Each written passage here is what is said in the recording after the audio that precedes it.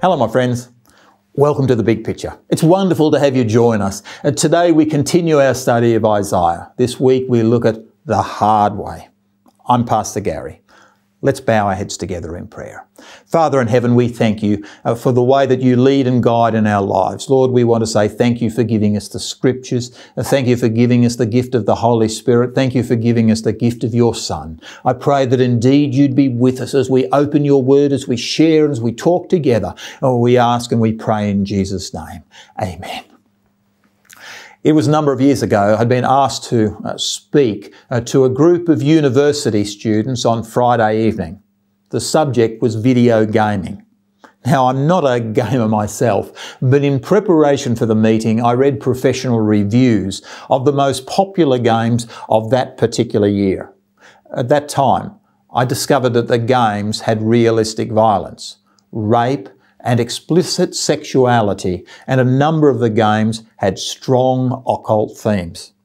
As we chatted together that Friday night, I discovered that almost all the students had played the games, some occasionally, some frequently.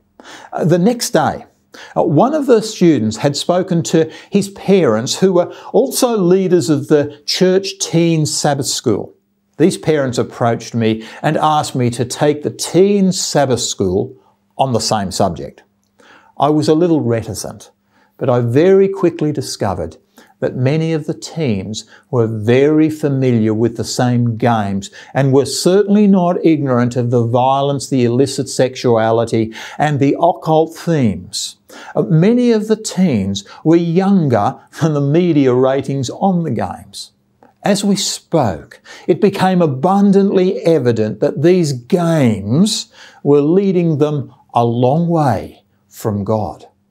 So what does video gaming have to do with this week's Bible study?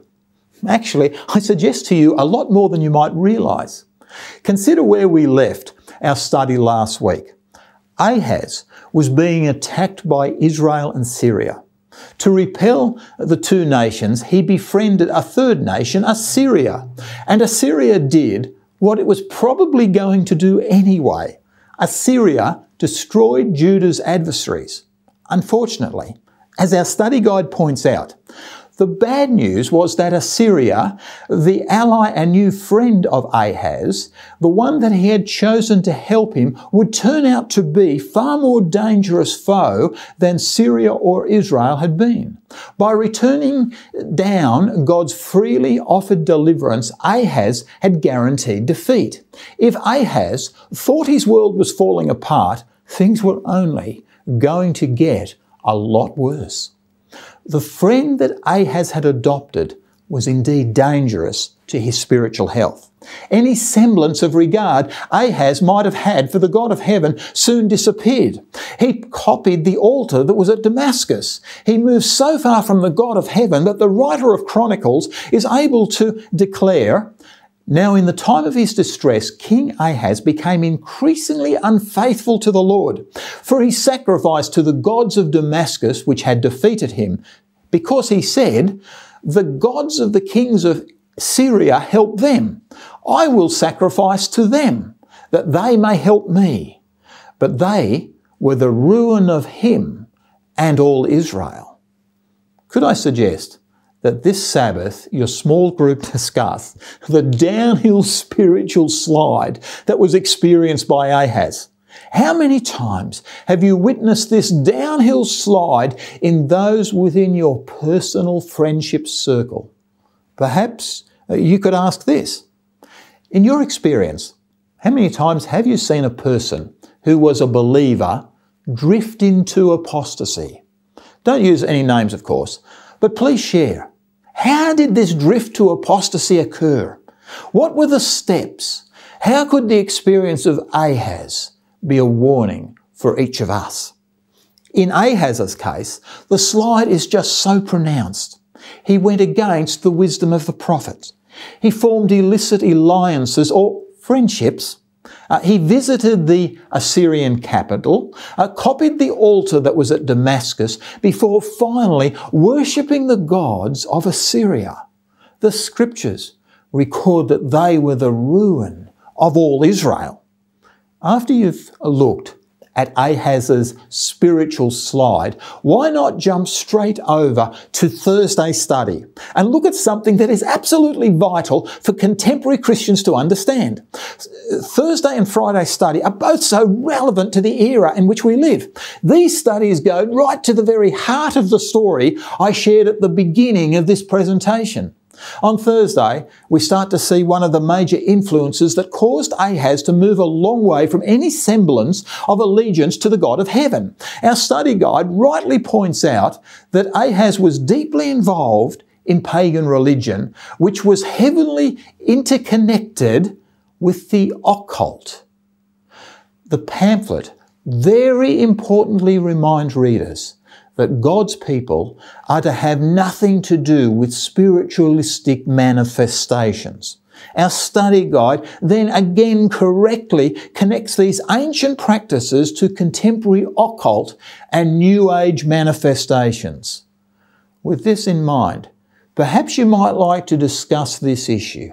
Perhaps you could ask this: do you see any connection between the spiritualism of old and that which appears in movies, books, TVs, video gaming and popular culture? Have you noticed the increasing emphasis in occult manifestations that's becoming evident in many culturally acceptable entertainment forms? Do you believe this cultural norm is drawing believers away from Christ? My friends, this question is so important. I've spoken to both university students and teens on this issue on many occasions. In weeks of prayer, I often find this discussion arises. Increasingly, I'm finding parents at wits' end as they see youth riding the same downhill slide as did Ahaz. The slide started almost imperceptibly. He moved against the wisdom of the prophet. He formed alliances or friendships with those who knew not the God of heaven. He visited the Assyrian capital. He copied the altar that was at Damascus before finally transitioning to worshipping the gods of Assyria. Do you see that path happening today? Unfortunately, I'm increasingly conscious that this Ahaz slide is being replicated time and time again by both youth and by church members of very long standing. Do you understand why Isaiah, after speaking against any form of occult interest, calls the people to return to the law of God and to the testimony of the prophets?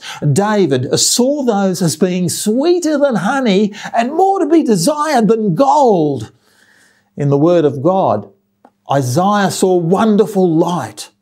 How well he would have agreed with King Jehoshaphat of Judah when he said, "Believe in the Lord your God, and you will be established. Believe his prophets, so shall you prosper." They remained sound words, even for us today. Thank you so much for joining with us. I'm Pastor Gary. If you'd like to contact us, we can be contacted at the address on your screen. If you'd like to gain a copy of the script for your use in Sabbath school, it can be downloaded from the Living Ministry Media website. May the Lord richly bless you as you dig deep again into the inspired word. Thank you so much for joining with us.